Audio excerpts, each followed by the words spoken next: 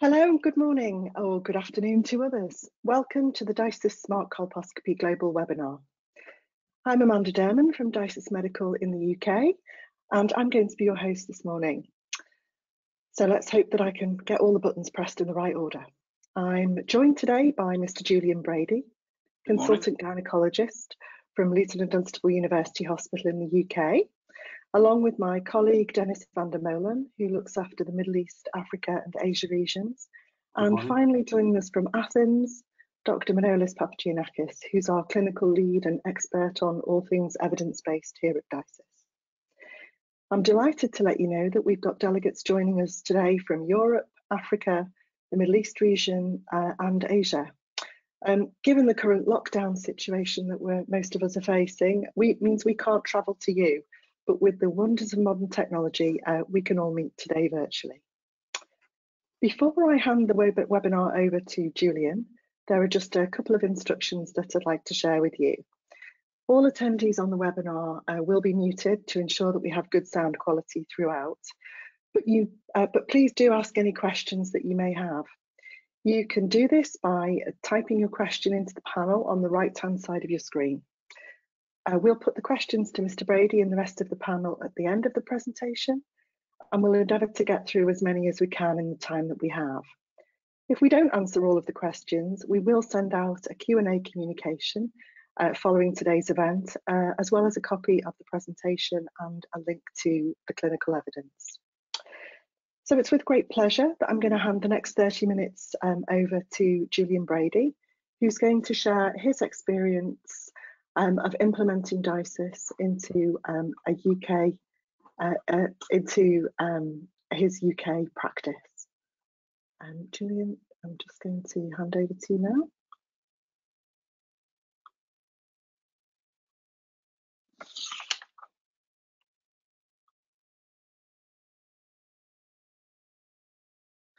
Perfect, Amanda, thank you very much indeed. Let me just make sure I'm all to... Thank you, Amanda. Thank you very much indeed for that very kind introduction, and good morning, good afternoon, or good evening to everybody wherever you are listening or watching this webcast in the world today. We're still on lockdown here in the UK. I would suspect that a number of people watching today are also in lockdown. So first of all, I hope that you, your families and your colleagues and everybody is safe at this very challenging time. I'm also aware that there's a number of people watching who English might not be their first language, so I will go through the presentation as slowly as feasible and also using words as understandable as possible. So as Amanda said, it's my privilege to be able to talk to you about how I have incorporated DYSIS technology into my colposcopy practice, and how I actually think it's actually been a revolution to my whole colposcopy practice. Standard in any presentation, these are my disclosures. Most of you, I would have hoped, will know what the DYSIS technology is, but a very, very quick recap for those clinicians today watching who may not. DYSIS is an adjunctive colposcopy system. So it is operating in the background, but you as the clinician or you as the colposcopist are still very much in charge of the whole examination and doing what you would normally do. So you effectively perform the same colposcopy you have always performed previously. And here is the application of acetic acid going on to an example of the cervix on the right-hand side of the screen, which has been speeded up. Whilst you're doing your normal colposcopy, looking for all the signs and symptoms we've always been taught to look for, aceto-white changes, new vessel formation, punctation, in the background, the computer is taking a digital image of the cervix every 7 seconds and passing it through a spectrometer, which allows it to give you, at the end of 2 minutes, what we call the DYSIS map. And the DYSIS map is a summative sort of addition of all of the pixels related to aceto-white. So it gives you a quantitative measure as to the aceto-white changes that you're seeing, very clearly demonstrated by the color-coded map on the right-hand side, with blue indicating normal or low-grade changes, and as you go up through the spectrum of colors, indicating a higher percentage of dense aceto-white, which is obviously where the most abnormal areas on the cervix would be. So you have performed your standard normal colposcopy examination. You haven't done anything different. You are just given an additional piece of information at the end of the examination to help you manage the lady in front of you. As I said on my disclosure slide, this is a very personal view. So I have been involved with using the DYSIS technology for a long time now. I started using it in 2014, and after about 2 clinics, I hadn't used a single other colposcope other than the DYSIS colposcopy. I have a very, very large government NHS practice and a significant private practice. So I think worldwide now I've done more DYSIS examinations than any other single clinician. It is the only colposcope that I used.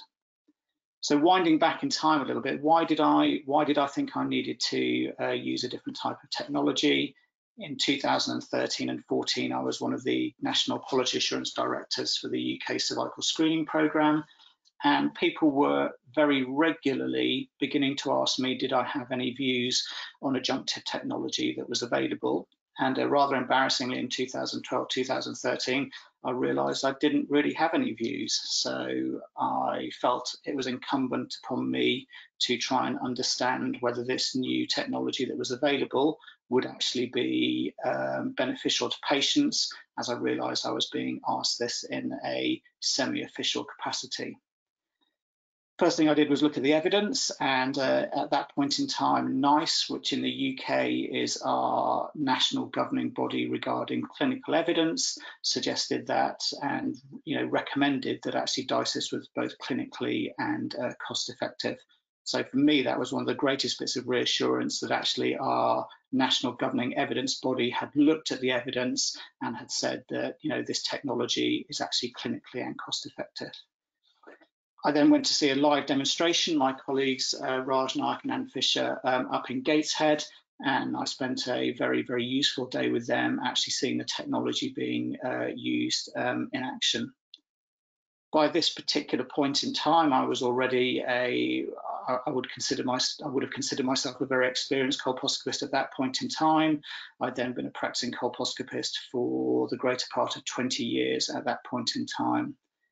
And I think initially, like most clinicians, I thought that I would only find DYSIS useful for application to patients with low-grade disease.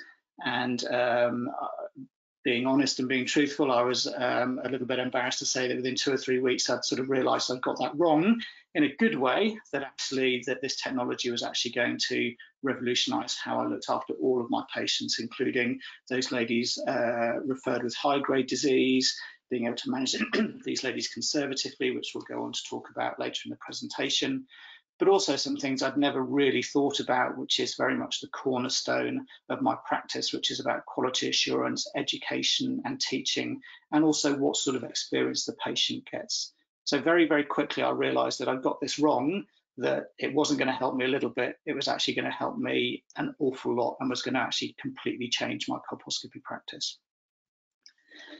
These are very busy slides. I just wanted to show you that there is a significant evidence base regarding DYSIS that is now reproduced the world over. That is not particularly surprising. A cervix in the Northern Hemisphere is exactly the same as a cervix in the Southern Hemisphere, and the disease process in terms of HPV is identical the world over. But there is now a significant breadth of evidence that suggests that DYSIS is very, very useful in terms of its application to clinical practice. Should any of you wish to look at these evidence base in more detail, then obviously I'm sure that the people at DYSIS would be delighted to provide you with a PDF link to all of these studies quoted. So going into a little bit more detail now, wherever you find yourself practicing colposcopy in the world at present, cervical screening is changing. and it's changing very much to taking primary HPV screening. For instance, in the United Kingdom where I work, we had a very well-established cervical screening program, but it had actually been established before we knew that HPV was the causative agent in cervical cancer. So I've recently had the opportunity to go to different parts of the world where they're starting their own screening programs, Malaysia, Thailand, for instance, and quite rightly, these parts of the world are going straight to primary HPV screening and not relying on cytology as the first test.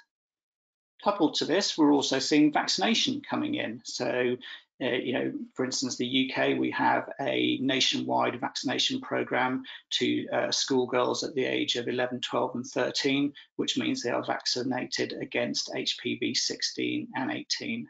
So as these young women grow to be younger women entering the cervical screening program, you're going to see a much lower percentage of high-grade lesions because you have removed the CIN 16 and 18, which is responsible for approximately 70% of CIN 3 and invasive cancer.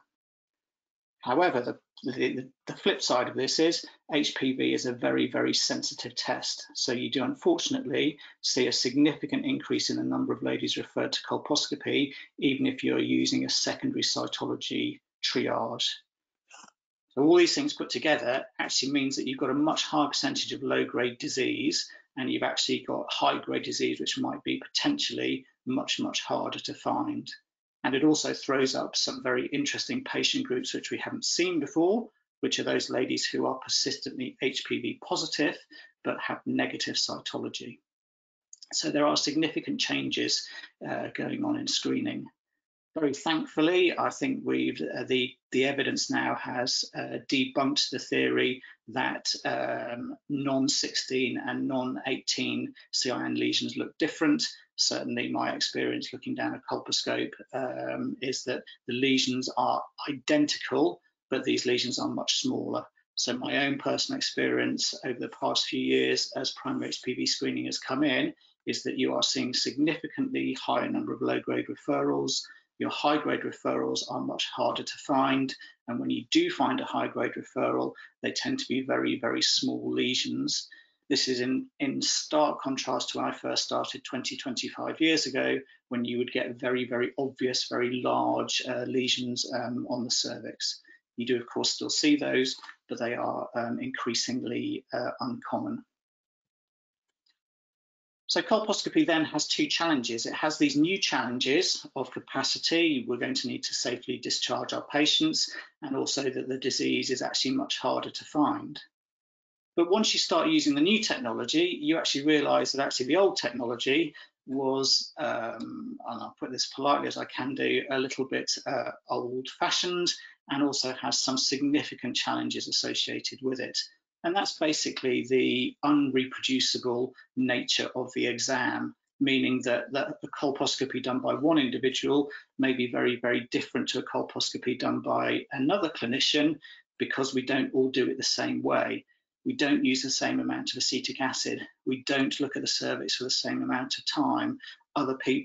Some people put different importance on different types of parameters. Some people are very swayed by aceto white changes. Other people are very swayed by punctation or new vessel formation.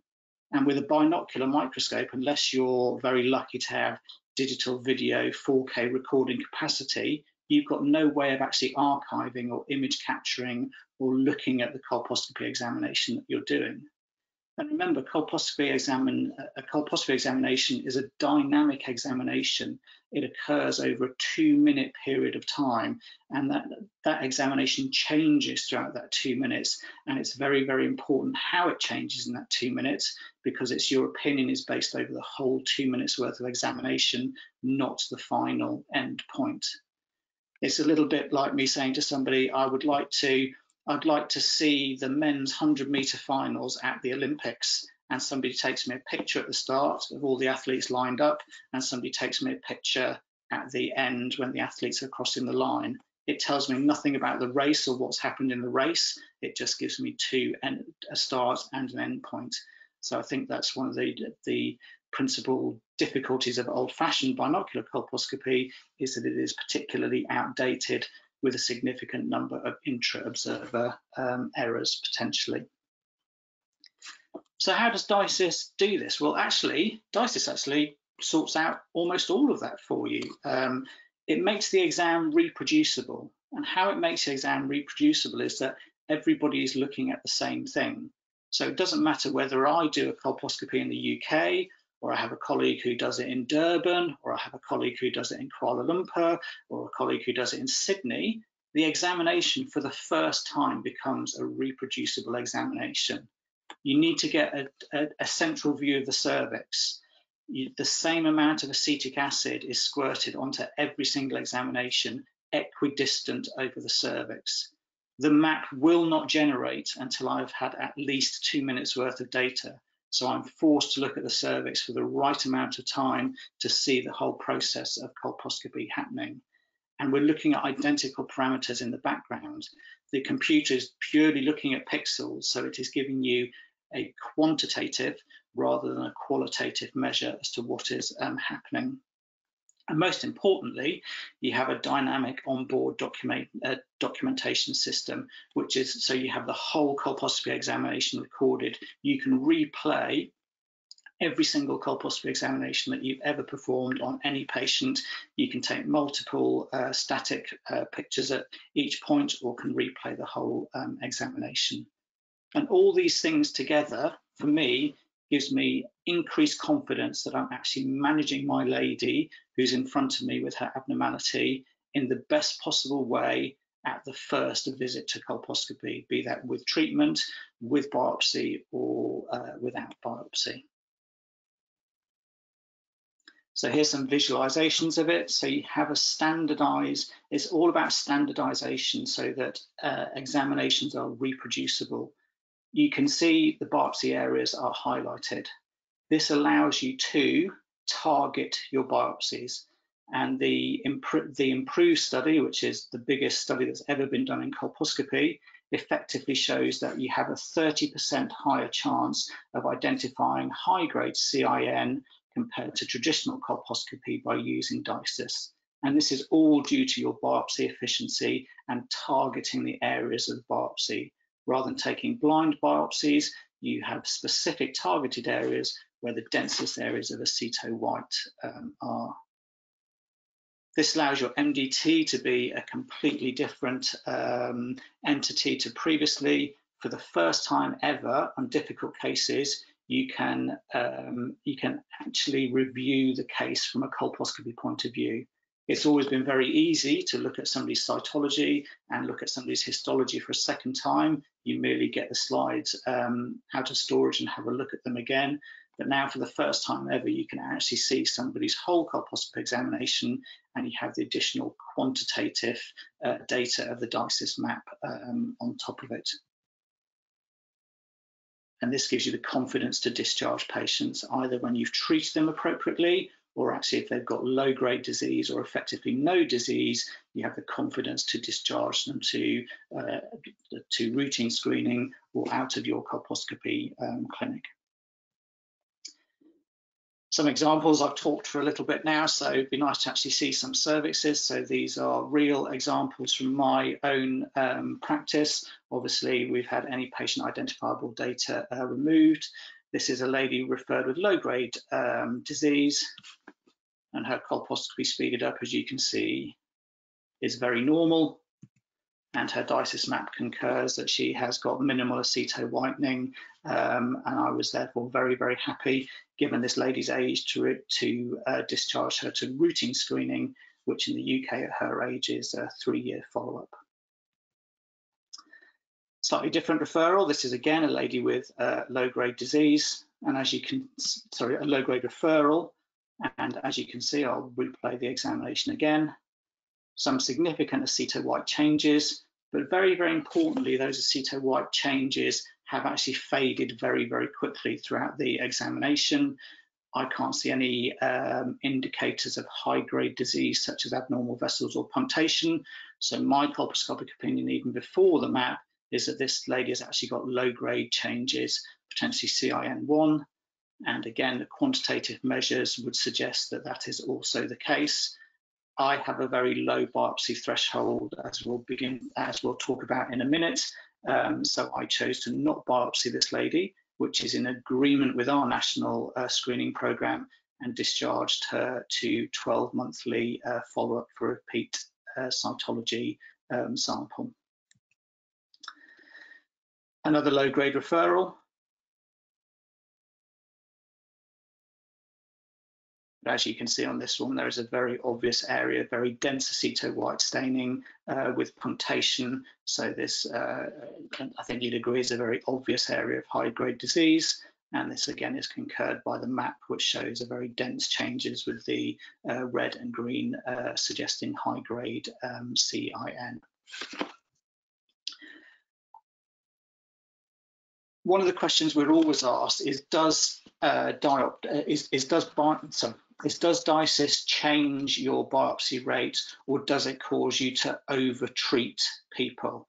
And that's actually, although they're two very, very simple questions, it's actually quite a complicated answer, because it really depends upon what your local practice is and how you choose to do colposcopy in terms of biopsy and treatment, or see and treat. The knee-jerk reaction, I think, from people who haven't seen the technology is that the computer will almost be forcing you to biopsy a lot more people and then end up potentially over-treating a whole load of people. Actually, the answer is actually the reverse of that. What tends to happen is it actually means that your biopsies just become more targeted. And here's my own local data when I first introduced DYSIS within our practice. So JAB is myself, GF is a very nice young lady called Jen Ferguson, who was our nurse colposcopist.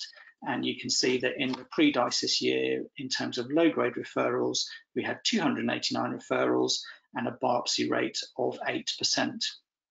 We were quite very, very, I'm sure this is right, but we were very, very certain that we should be following the national guidance. I'd actually helped write the national guidance at that point in time, which was that low-grade disease, you shouldn't be performing biopsies when you were happy it was low-grade disease, unless you thought there was any potential high-grade disease there. So effectively, in a low-grade referral, you should only be biopsying if you were concerned there was high-grade CIN, or this was a chronic lesion of more than 2 to 3 years. So our subsequent biopsy rate is quite low. You can see that only 8% of biopsies that we took were only picking up CIN in 22% of those. However, 12 months later in DYSIS, so 337 referrals, we've done 21 biopsies, so our biopsy rate stays about the same at 6%. We've actually increased our hit rate to almost 70%, so 0.67. So we've gone from 20% to almost 70% in terms of making our biopsies more targeted. And that's actually what's emerging the real world over. Everybody who, my colleagues who use it in the UK as well, report exactly the same things, that actually it doesn't change their biopsy practice, it just makes their biopsies better. They're just more targeted, and their hit rate of CIN is much higher, as you would expect, going right back to the beginning with the evidence, effectively NICE saying that colposcopy with DYSIS is more effective. This is a real world example from my own clinic as to how effective that is. I have very much made some of my sort of reputation on conservative management of high-grade CIN. It's emerged even in the 25 years that I've been doing colposcopy. There has been a significant change in how we manage some ladies with high-grade disease, especially those ladies who have fertility aspirations or haven't completed their family. The meta-analysis in the BMJ, which I'm sure most of you are aware of, is very clear that up to 60 to 80% of CIN2 will regress. So effectively, many years ago, we perhaps over-treated a huge number of ladies with CIN2. At the time, we were under the misapprehension that a LETS procedure was safe as opposed to a comb biopsy in terms of premature delivery rate. But certainly the work by Alexandra Castanon over the past few years has shown quite categorically that it's all related to the volume of cervix that is removed, irrespective of the modality of how you remove that part of the cervix, which would make biological complete sense in terms of in terms of the overall volume that you remove. So this is a lady who was referred again to me with severe dyskaryosis, and you can see from her colposcopy she does indeed have some dentaceto-white changes. There's some punctation you can also see there, and my colposcopic opinion was that this was CIN2. I took some targeted biopsies with the map, and these did indeed confirm CIN2. This lady was about to start some IVF treatment. She hadn't had any children, and she was desirous that her cervical integrity would remain as intact as possible. So she agreed to conservative management and agreed to have a repeat colposcopy and cytology examination 6 months later. 6 months later, she attends.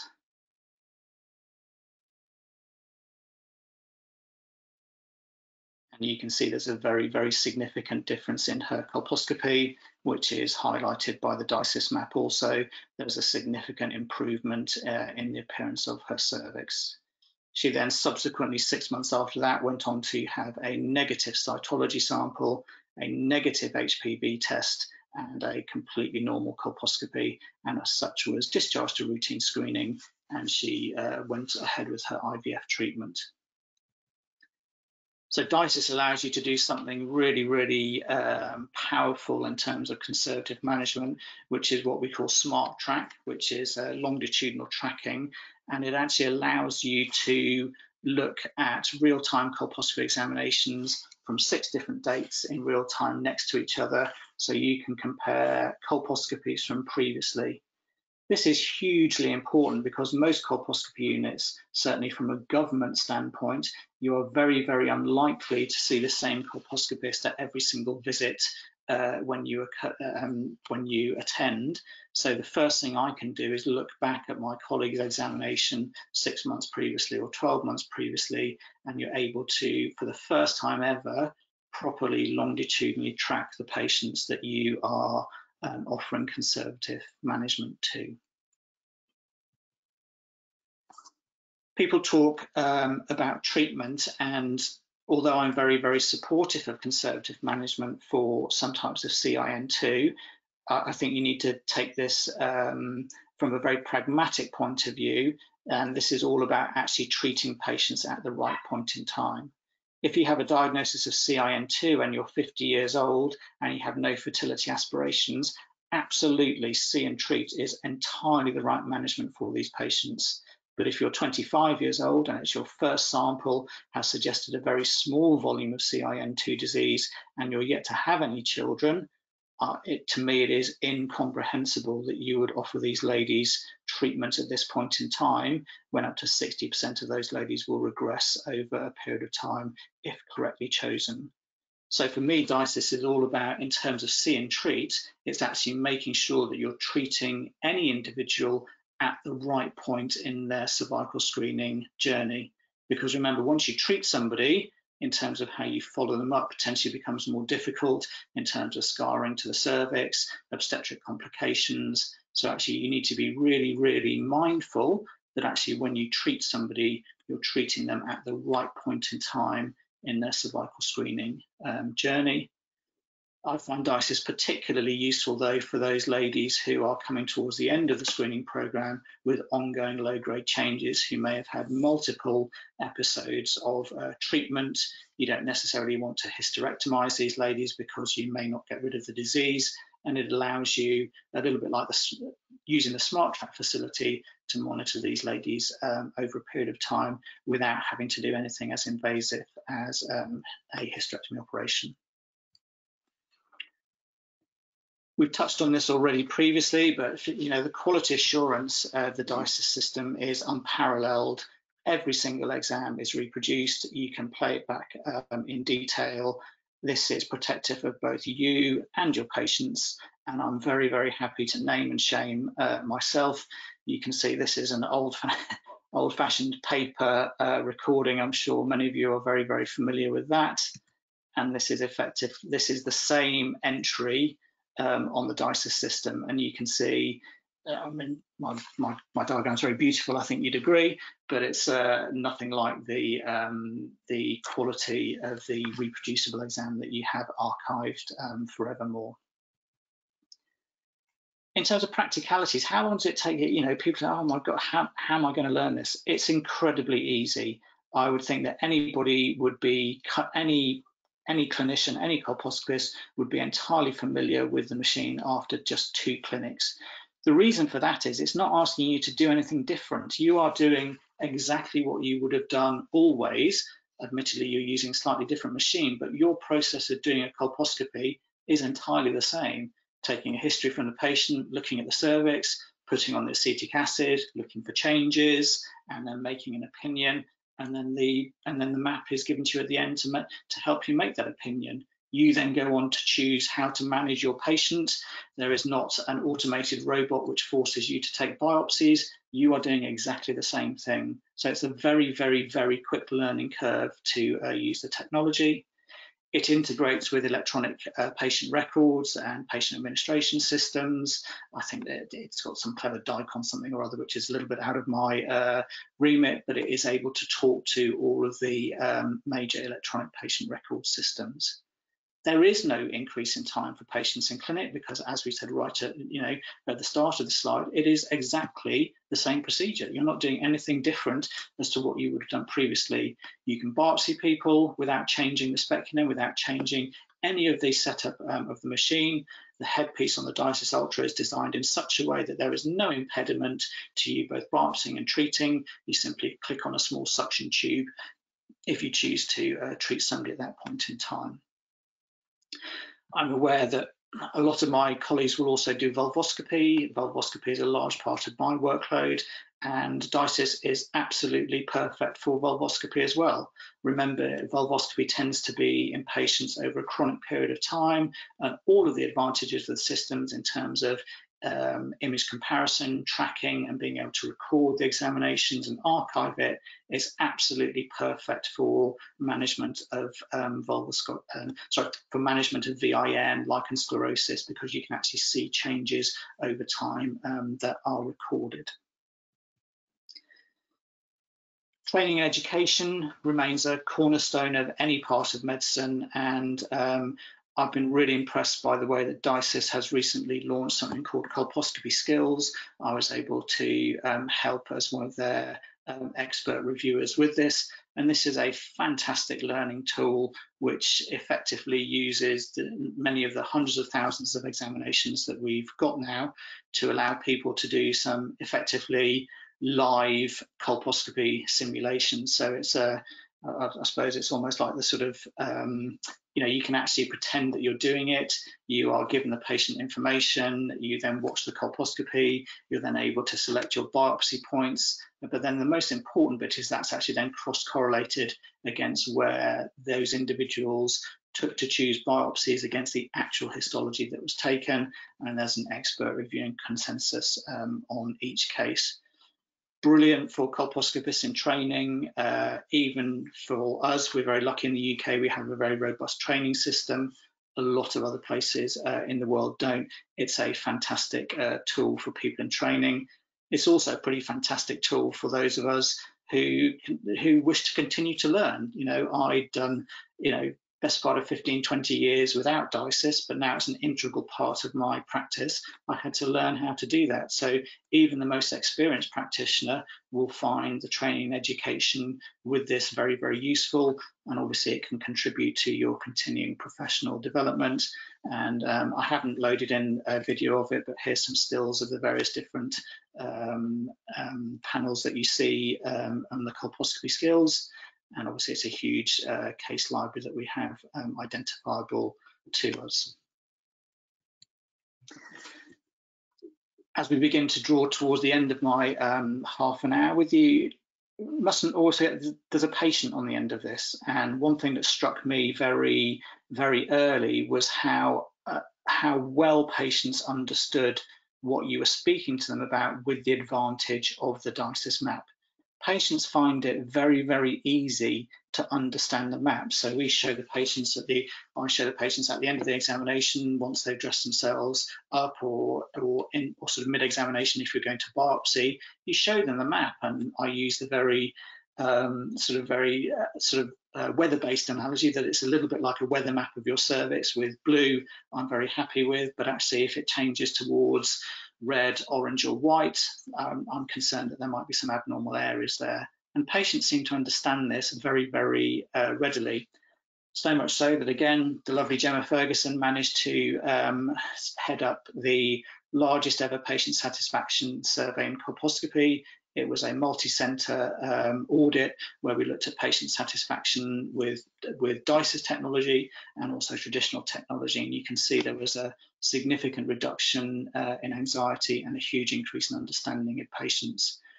I think we forget how intimidating a colposcopy examination is. It really does cause considerable and very, very real anxiety in the women, not only because of the very intimate nature of the examination, but also in the background that those ladies will have had a letter saying you had an abnormal test, which may indicate an abnormality, therefore you require colposcopy. So I think reducing that anxiety is crucial.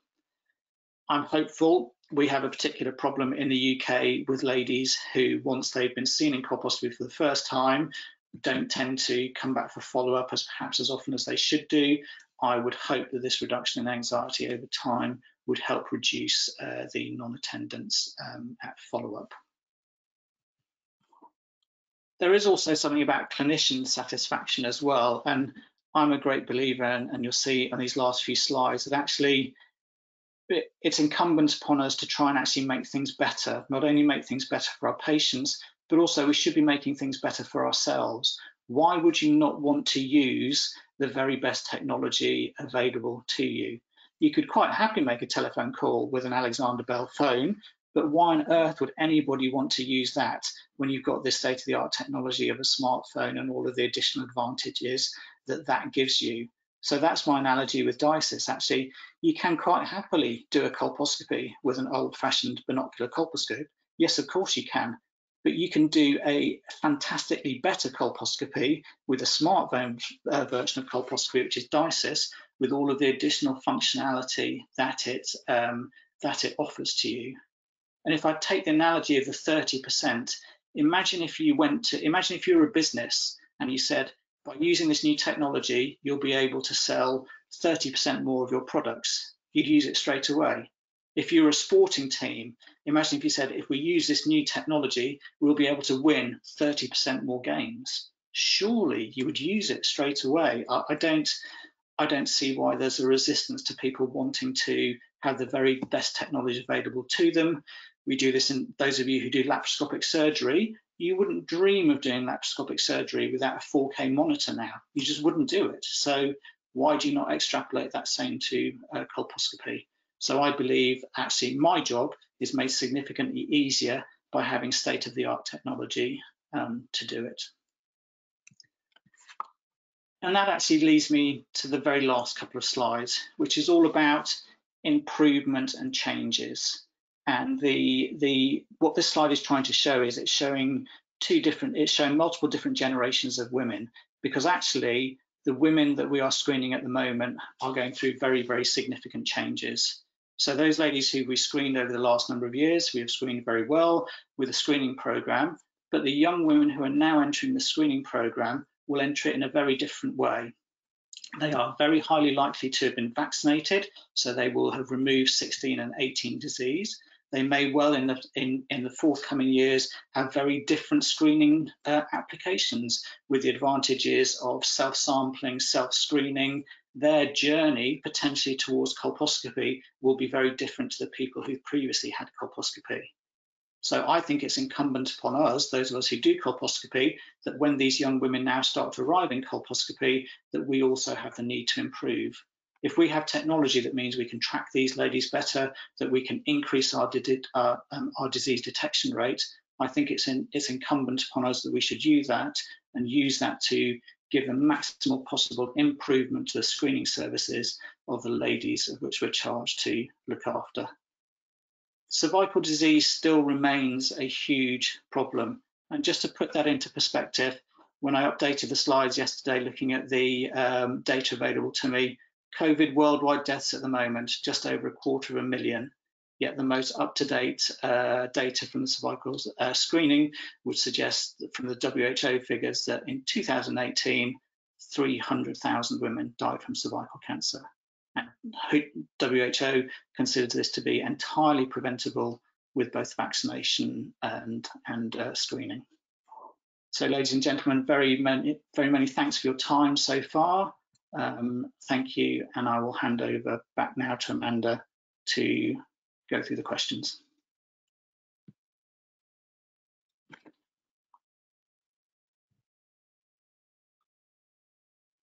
Thank you very much indeed, Jullien, for that excellent presentation. I'd like to ask the rest of the panel to rejoin. We've had some excellent questions come in, so I'll kick off straight away if that's okay. One question here: I use iodine in my practice. Can I still use iodine with DYSIS colposcopy? Yeah, so I use iodine still as well. Iodine is a fantastic demarcation agent, but you must use it after the map has been generated, because obviously iodine changes the colours significantly on the cervix. So you would do your traditional, so you would do your DYSIS colposcopy, you would look for your aceto white changes, you would have your map, and then by all means you can use iodine afterwards. I was taught to use iodine for every treatment that I do, simply because it demarcates the area so much better. So yes, you can continue to use iodine as like a standard part of your diagnostic pathway. Thanks, Jullien. Quite a few questions in about glandular disease. Is there a role in glandular disease or invasion with DYSIS? So glandular disease remains very, very difficult, and the reason that glandular disease is very difficult from a colposcopy point of view is it's not going to be, a lot of the time, the disease is not readily accessible. The aceto white changes on glandular disease, when it is visible, are the same as with CIN disease. So if it's visible in the canal, then you'll be able to see it. But obviously there will always be that element of glandular disease that is potentially deeper in the canal, very similar to a type 3 transformation zone where you might not be able to see the transformation zone. DYSIS is very, very good, but it hasn't got Superman X-ray vision that allows you to go deeper into the canal. And glandular disease remains a very, very challenging aspect, challenging condition in all aspects of colposcopy. Thanks, Jullien. Next question.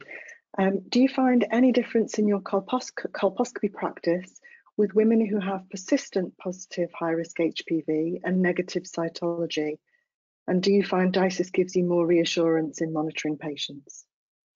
Yeah, absolutely. This is a really, really challenging group of patients.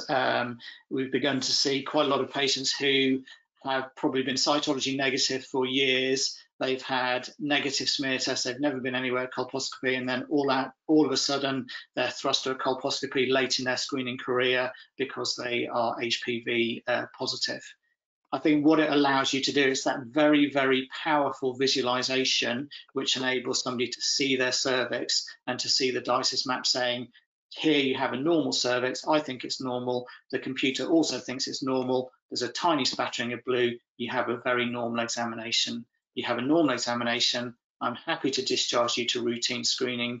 You are likely to be in that cohort of women who seems to retain their HPV, but it doesn't appear to have done anything to your cervix at all, which would be supported by all the negative smear tests that you have had throughout your career. I think it's a very powerful thing to actually see the map, because HPV gets a sort of, women get obviously very, very concerned that they've got this persistent HPV, and I think it's powerful to actually see a normal cervix, which reassures them that the cervix is normal.